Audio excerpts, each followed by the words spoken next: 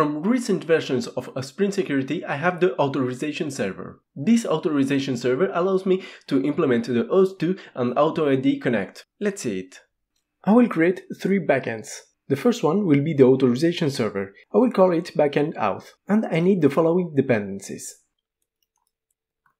Spring Security, Web, JPA, Postgres, Lombok, and Mapstruct, and of course OAuth2 authorization server. But this one I will add it manually. The next backend is the resource server. I will call it backend resources. But wait, what's the role of each of those backends?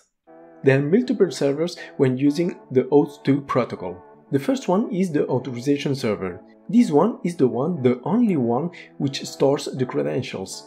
It's the one dedicated to validating the username and password of the end user. I will call it backend auth. Then comes the resources server. This is the one which contains the protected data. But this protected data won't be requested directly by the end user. Another third server will request it. Let's call this one backend resources.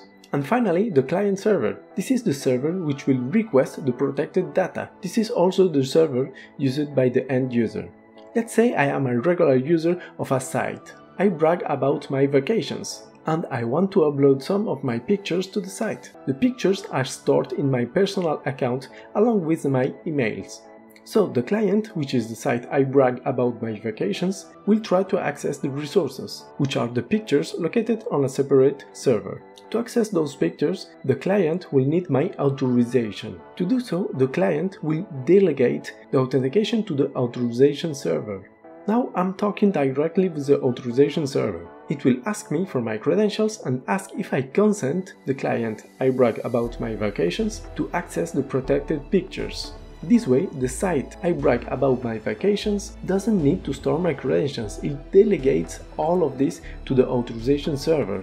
Nevertheless, the communication between the client and the authorization server is only possible if the client is already known by the authorization server. The client must previously obtain a client ID and a client secret from the authorization server, otherwise the authorization server won't trust it.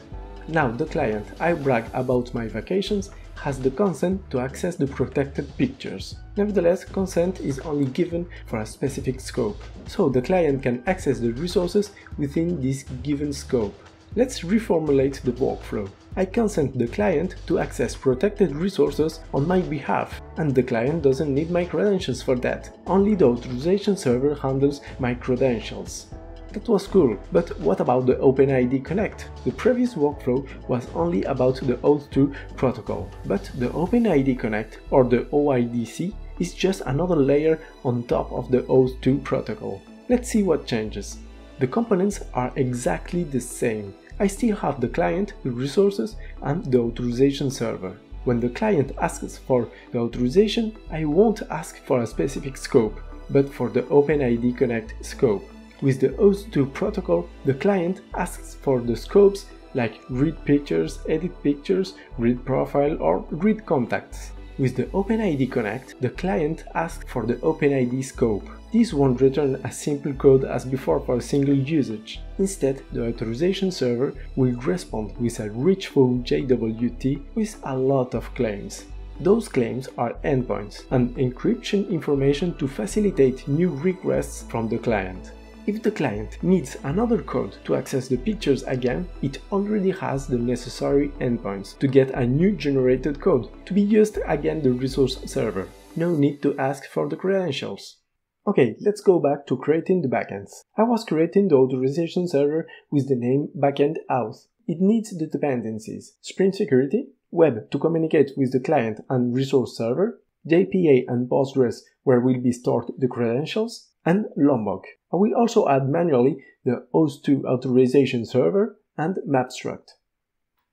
The next backend is the resource server, with the name backend resources. Here I need the dependencies Spring Security, Web, and the OAuth2 resource server.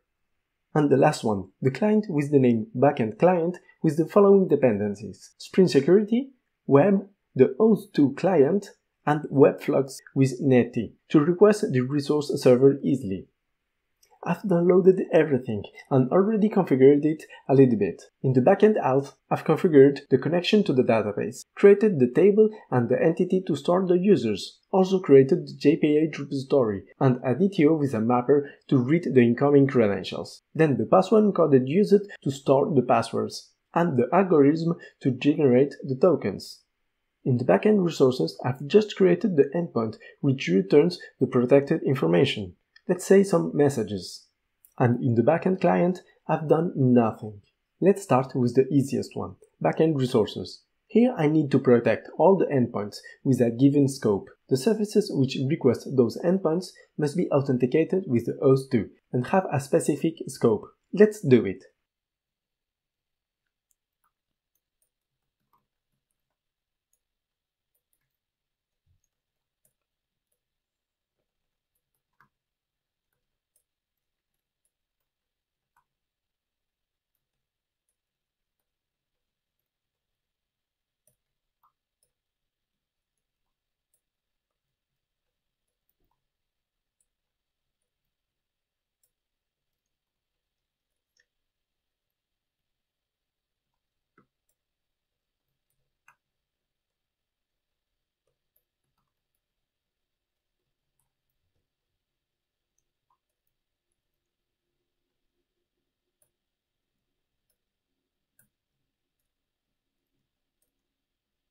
Here I protect all the endpoints with the authentication. With those lines I indicate which scope is necessary to request the endpoints. Finally, I indicate that I'm a resource server, and a JWT will be used to validate the authentication against the authorization server. Let's go now to configure the authorization server in this backend.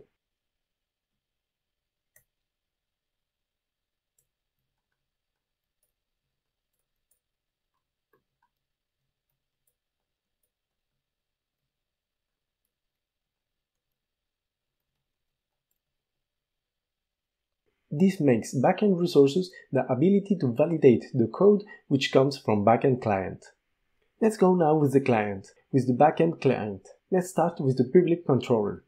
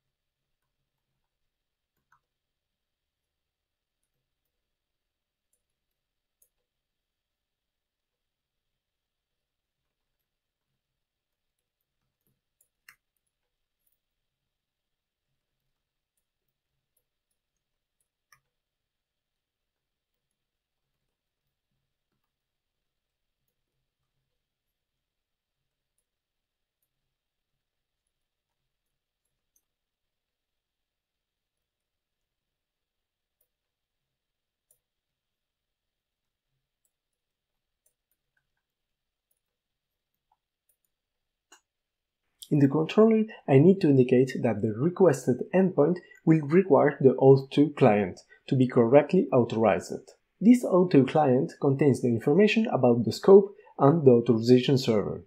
When done, the current backend client will request the backend resources for the messages. In the request, I must now include the OAuth2 attributes. Finally, return to the end user the information from backend resources. The request to backend resources is done with the web client from Webflux. Let's see how to configure it.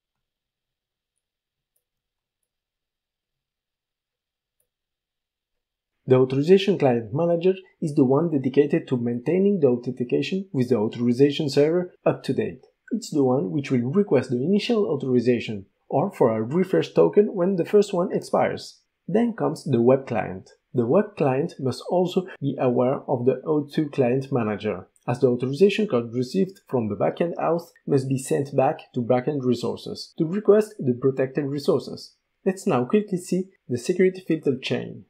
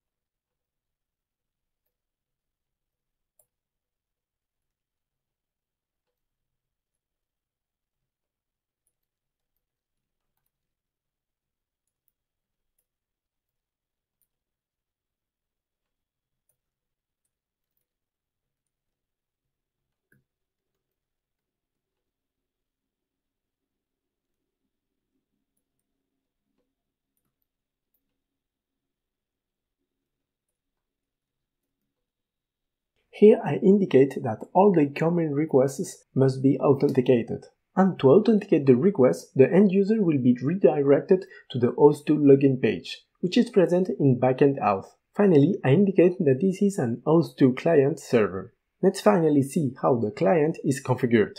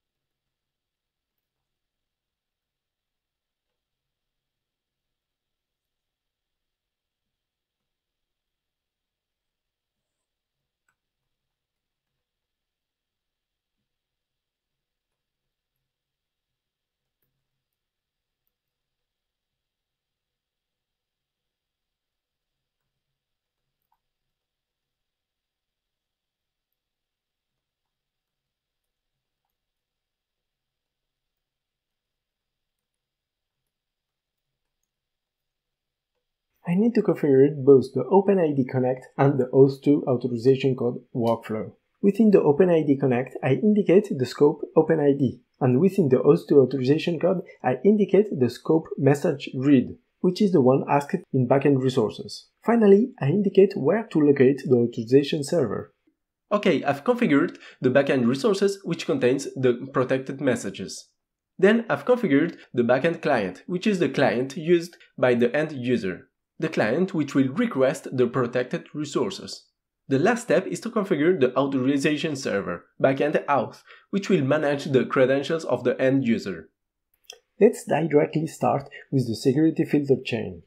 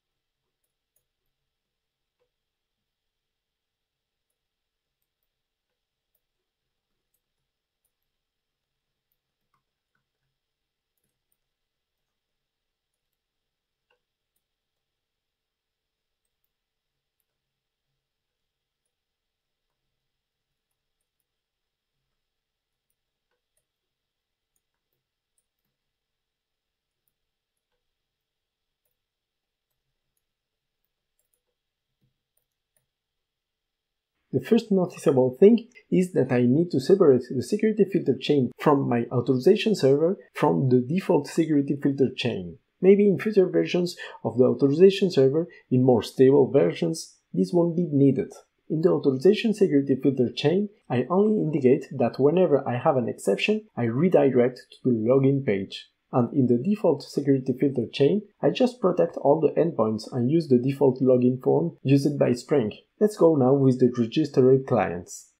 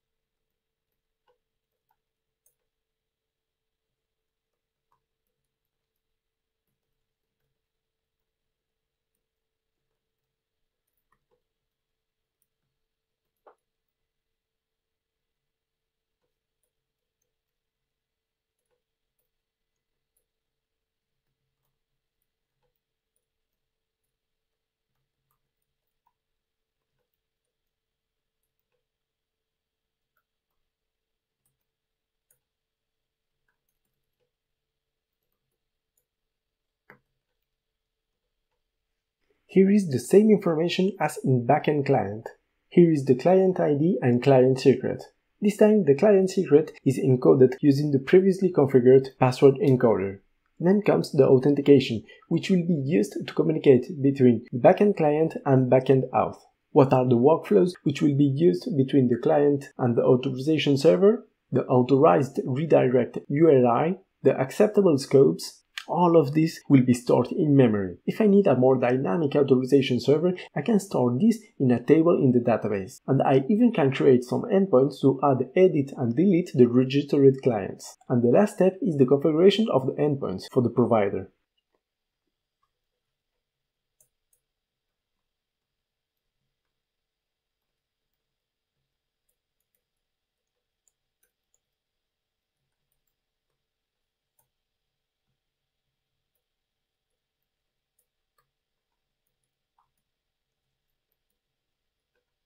I will leave the default settings for the endpoints. I just indicate the URL of the authorization server. As for the other backends, I've configured an alias to avoid having localhost for everyone. The main point is to have different names for the browser store independent cookies.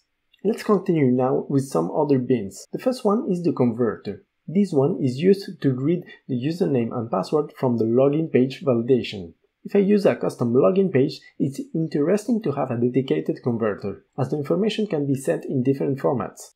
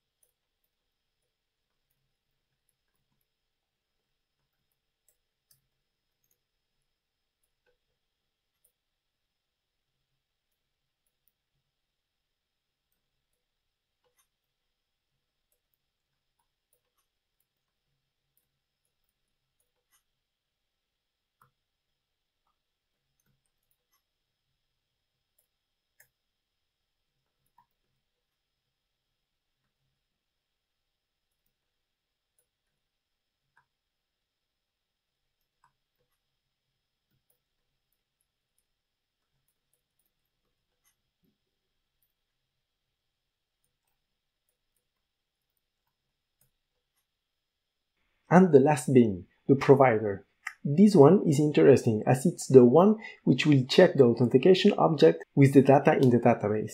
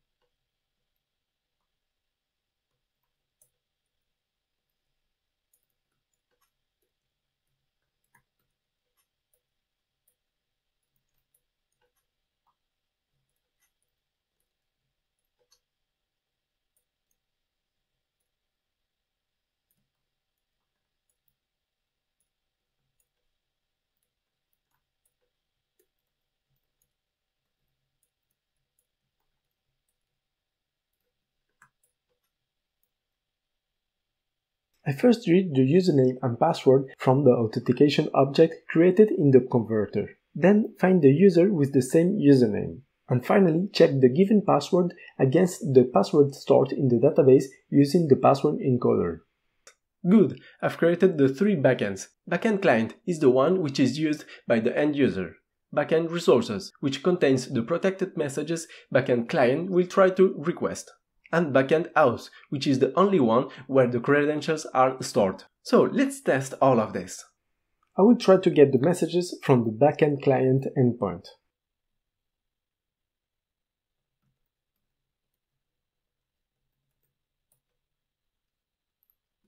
As this endpoint requires information from backend resources, the authentication is necessary, and it's delegated to the backend auth.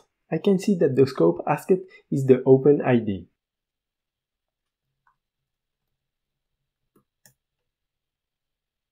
Once authenticated, the backend client asks for the consent of the message read scope. Once authenticated with the OpenID scope, backend client asks for the scopes without asking again the credentials. Finally, I'm redirected to the original endpoint from backend client. The request made to backend resources isn't visible here, as the request is made from backend to backend. Okay, a very quick recap of this long video. I've created three backends. Backend client, which is the client, the one used by the end user. Backend resources, which is the one which has the protected resources. And backend auth, which is the only one which contains the credentials information.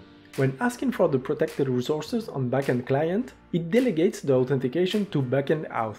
Backend auth proceeds with the authentication and asks the end user to give consent to backend client to access the protected resources. Once accepted, backend client is able to request backend resources. Using OpenID Connect, backend client doesn't need to ask the credentials every time it requires to access other protected resources. It doesn't ask for credentials, neither if the tokens expire. That's all for this video, I hope you liked it. If you want more details about the OAuth2 or other authentication protocol, just ask it in the comments, I will try to make a video. And see you soon, bye!